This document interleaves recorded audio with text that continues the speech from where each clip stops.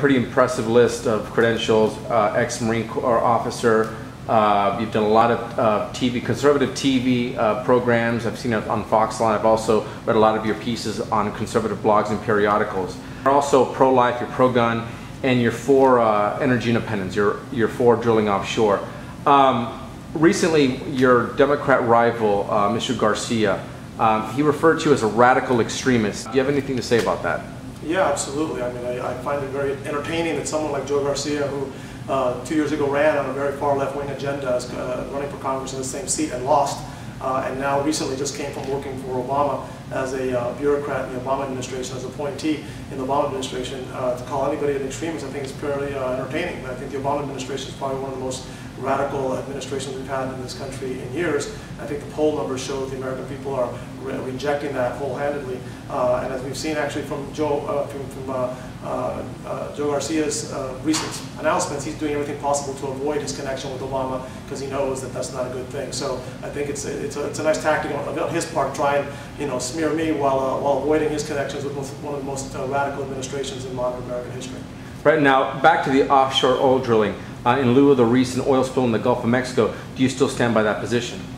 Well, I believe that energy independence is an absolute national security imperative. I mean, we cannot rely on foreign oil and foreign sources of energy anymore. I mean, we can't be continuing to pay the countries and the regimes that are actually funding the people that are trying to kill us. That's an absolute requirement to stop that. So we have to look for sources of energy in the United States. We have them. We have them in Alaska and Anwar. We do have them offshore. We do have them in other parts of the United States, and we should continue to explore them to the best extent possible, while of course doing everything we can to make sure it's safe and that we avoid further incidents like the one we just had right now in the Gulf, which is absolutely a tragedy, and we need to stop it, resolve it, fix it, and make sure it never happens again. But we can't allow that one tragedy here in the Gulf to keep us from looking for further sources of domestic production, because we absolutely have to do that.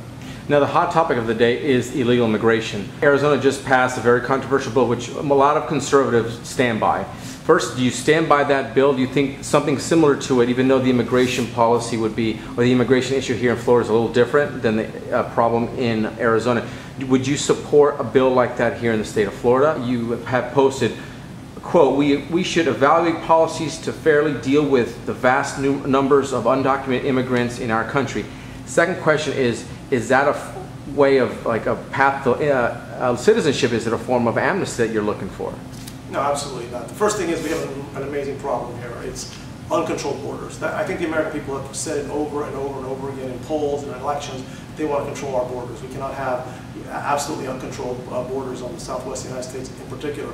Arizona is one of the states on the front lines that has to deal with this issue on a daily basis. They've been begging the federal government to do their job over the last years, including the Bush administration and now under Obama, to control the borders. And the federal government has failed miserably. Hasn't done its job, hasn't protected the borders, hasn't controlled the flow of illegal aliens and illegal drugs and everything else that's crossing across the border. So the people of Arizona took it upon themselves to deal with the problem in the only way they knew how, and they passed a law that they thought adequately addresses that. I don't think it's up to any of us to second guess what the people of Arizona did to deal with their problem in Arizona. That being said, I don't think that we necessarily need a law like that in Florida. It's a totally different situation. As you said, we don't have a border with Mexico or with any other country. We don't have hundreds of thousands of people coming across our borders daily. So I don't think that that's a law that necessarily has to apply here. I think if the people of Arizona thought that was appropriate and they voted for it overwhelmingly in a democratic way, we should respect that and say that's a way for them to deal with it. That being said, I don't think that we have the same problem here and we need it here.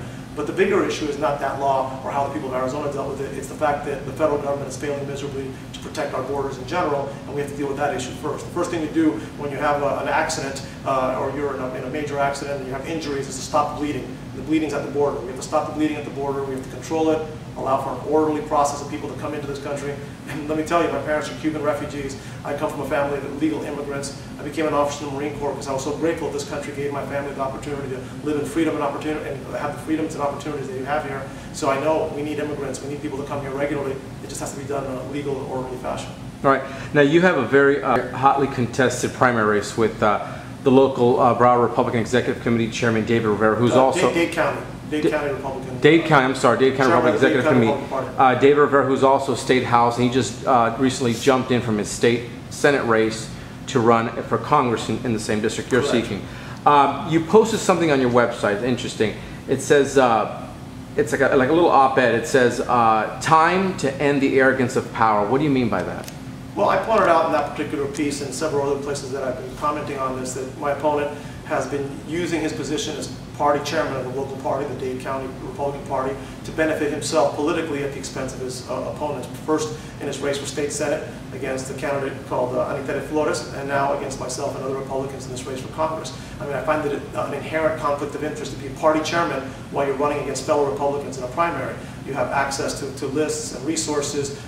He constantly touts his position as chairman by referring to himself in campaign materials as your Republican leader, as he's sending out campaign materials against his opponents. More recently, at a meeting of the Republican Party of Dade County, where he presided and held the event, there were his t-shirts, campaign t-shirts on a table right next to his podium, which I photographed and we've distributed. I mean, these are the kind of things that I think Republicans, above all else, should not be doing. And if we're going to go fight the Democrats and try and establish some sort of ethical norms, we have to start with our own party and our own representatives. And I think that's an outrageous abuse of power. As chairman of the party, another thing he did, though, which I've challenged repeatedly, is his use of his position as budget chairman until recently as a state legislator to raise funds for his campaign. I mean, he raised enormous amounts of money from lobbyists, special interests, and individuals with pending legislation before him during the legislative session from those same people he was asking money from. So I thought that was an abuse of that position. It's frowned upon, and most candidates don't do that. He chose to do it.